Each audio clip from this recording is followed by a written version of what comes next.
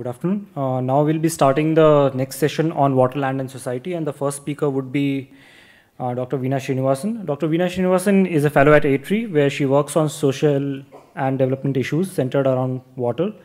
Her current research includes intersectoral water allocation, threats to freshwater from local and regional to global scales, impacts of multiple stressors including demographics, climate change, and urbanization on water resources, sustainable water management policies, and practices in socio-hydrologic systems.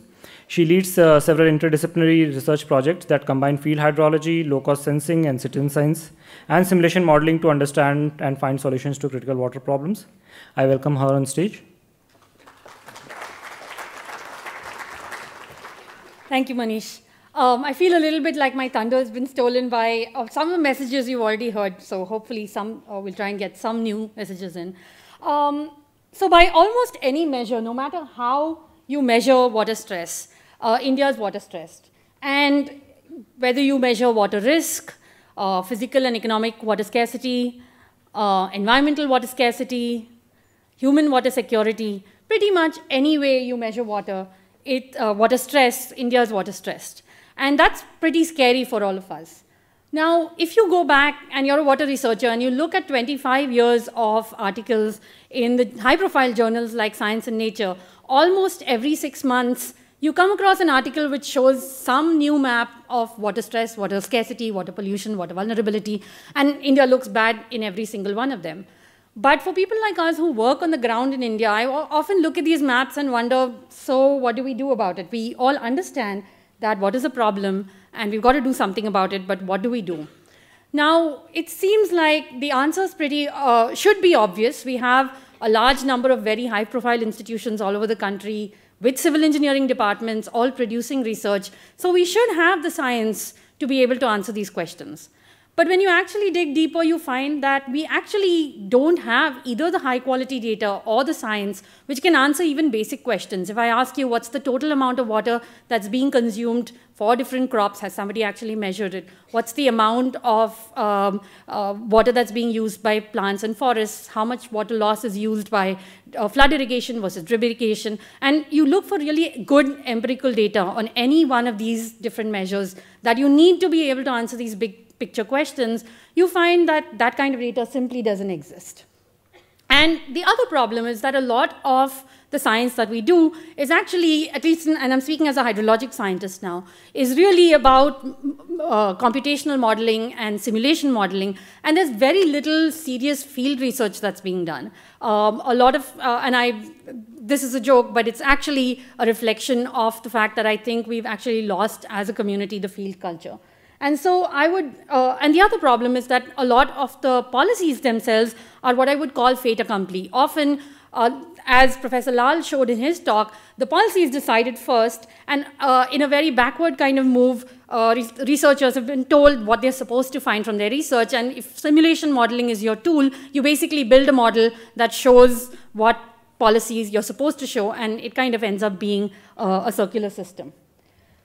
So, the pitch that I'd like to make for ATREE, and I speak now for the broader water program and broader work at ATREE, is I think ATREE's work in this area makes some serious contributions in some certain specific areas. And the first thing is what we try to do is problem-driven research. We try to ask science questions that really matter to stakeholders on the ground. We try to work in interdisciplinary teams. The real world isn't neatly packaged as disciplines as it exists out there. And so if you do problem-driven research, you have to work in a holistic, multidisciplinary fashion. And finally, we don't hesitate to use all kinds of methods. You'll see we use field-based methods, instrumentation, lab-based methods, as well as computer simulation modeling. And hopefully, we achieve some insights which actually provide some answers. Now, I'm going to try to illustrate some of the findings and insights we've had through our research through a single case study on urbanizing watersheds. This was a large multidisciplinary project that just concluded, and a number of ATREE faculty were involved in it. And I'm actually going to work, this is the Arkavati watershed, which lies to the west of Bangalore. Bangalore city, you can see, is the red outline there, and it gets water from the Kaveri River, and the wastewater flows back to the downstream watersheds. Now, in today's talk, I'm actually only going to be talking about the upstream area or the TG Halli catchment. And I'm going to tell you the 3 types of findings we found up front to help you kind of keep track of what the messages are. And the first thing that we find is that we can see humans are changing the water cycle, and the traditional modeling approach of assuming a pristine watershed simply makes no sense. The second thing we find is that not only are some of the regulatory incentive problems that Professor Lal mentioned, which is subsidies and electricity subsidies, a problem, but there's a fundamental problem in the regulatory structure. And that very clearly emerges from our research reinforces that. And the last piece that we talk about is that the mechanisms and systems we have in place to measure and monitor water is actually either incorrect or not useful. And if we can't measure what we need to measure, we can't regulate it. So the story of this is the story of the TG Halli catchment. And the story here is that the flows into the TG Halli reservoir from Arkavati River have dried up dramatically over the last 30 years. And particularly since the late 70s, there's been a very, very sharp decline in inflows. Now, when we started this project, the first thing we did is let's think of every possible cause that could be drying the Arkavati River. Is it declining rainfall? Is it increasing temperature? Is it that we've fragmented streams due to urbanization and other watershed interventions? Is it that we've put so many eucalyptus plantations that they've increased evapotranspiration and they're sucking everything dry? Or is it that we are overpumping groundwater? And if you're a layperson not familiar with the water literature, you may not completely realize that groundwater is in fact connected to surface water. So if you draw down the water table, it's going to suck your river dry as well. And our early analysis of just secondary data showed us very clearly that it wasn't climate that was causing this massive 90% decline in surface flows. So in fact, average rainfall, annual rainfall had not declined, and we did not see any significant change in rainfall intensity either. And it wasn't temperature either. Though temperatures have increased, they couldn't explain the kinds of declines we were seeing. So it had to be a combination or one of the other 3 factors. And the question is, how do you tease this very complex system to be actually able to say which piece of it contributes how much and where? So what we did was we had spent 3 years collecting a lot of primary data. We installed soil moisture sensors, weather stations, stream monitors. We ran borewell camera scans to understand the nature of the underlying fractured rock aquifer. We did groundwater monitoring. We did a lot of secondary data analysis. And we did household surveys and focus group discussions. So there was a lot of primary data collected.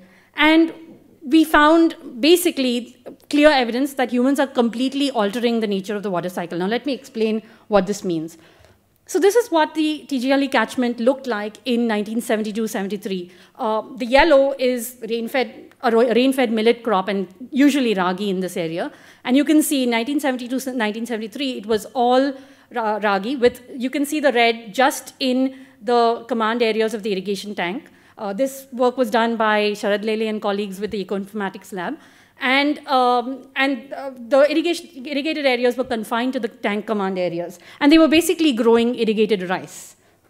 Now, by 1993-94, in the late 1970s, actually, borewell irrigation started becoming common. And by 1993-94, borewell irrigation had allowed the spread of irrigated paddy to areas much beyond the tank irrigation command areas. And you started to see a little bit of plantations coming up. But pretty much most of the activity was still along the stream channels and in the command areas.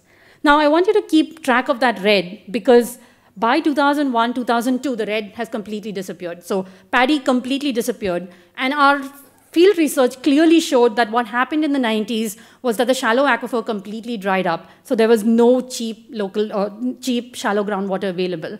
And everything started moving to deeper and deeper bore wells. So you could see that the rice declined and began to replaced by the green, the light green, is the irrigated plantations, and the purple is the unirrigated plantations or eucalyptus. So basically, you started seeing a complete disappearance of the cereal crops, the irrigated cereals replaced by the more high-value vegetables and then eucalyptus. And then finally, that trend was reinforced by in 2013-14, when you really see eucalyptus and irrigated plantations taking over the catchment. And now Bangalore is beginning to spread into the catchment a bit. Now, what is the impact of all of this? The story that the Upper Arkavati story really tells us Basically, what happened was, since the 1970s, borewells emerged as an important technology. Farmers were able to break the confines of tank irrigation to be able to irrigate anywhere in the catchment. But because they were able to do that, they completely disseminated the shallow water table first. Then they began to go deeper and deeper. As wells began to fail because groundwater began to decline, what they did was they started installing these check dams or walls along the stream channels. And what the check dams did was to basically take all of the stream flow and stuff it into the ground, which is why your surface water completely disappeared. And then because you had so much of borewell irrigation and eucalyptus, both of those activities began to take up any water that was infiltrating, and the net effect of it was both the surface and the groundwater completely disappeared. And it was basically being taken up by irrigated agriculture and eucalyptus. Now, the modeling effort, and I'm not going to explain the details of it, basically reinforces these basic messages. So the streams dried up over time, recharge increased, and ET increased. And when we look at the groundwater balance, we find that the net negative of groundwater basically kept on increasing over time, and groundwater levels continuously declined over the entire period. Now, what does this say for national policy? The Arkavathy is a single case study, and what does this tell us about what we need to be, how we need to be thinking about water at the national level? Now, clearly, there are a lot of factors that Professor Lal mentioned in his talk, but I want to focus actually on a different one, which is the way we regulate water in India between ground and surface water. At the moment, there's a fundamental fatal flaw in the regulatory structure, which treats groundwater and surface water, and they are regulated and managed by completely different agencies. So Central Groundwater's worldview, Central Groundwater Board's worldview is sort of like this. Groundwater's a bucket, water goes in and water comes out, and we just need to worry about managing the bucket.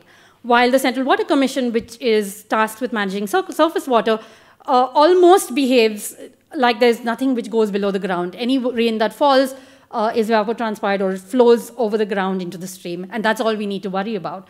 But actually, this is a fundamental problem. As you saw in the figures I showed you before, water is constantly being exchanged between these two buckets. And the problem is that when governments put in place mechanisms and incentives to recharge groundwater, what they are really doing is taking the water out of surface water and putting it into groundwater. And it's the same water that's being moved back and forth across buckets.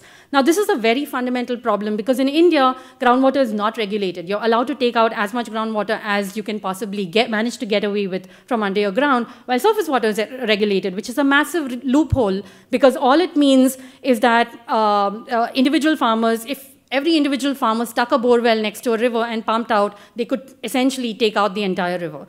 And so you can see there's a fundamental problem of double counting and mismatched incentives in the way we regulate water. Now, the second problem is that we are actually not doing a good job of measuring anything. And sometimes our scientific data are just flat wrong. So one of the problems that we found was that the monitoring well data in our field areas consistently showed a water level barely 15 feet below the ground.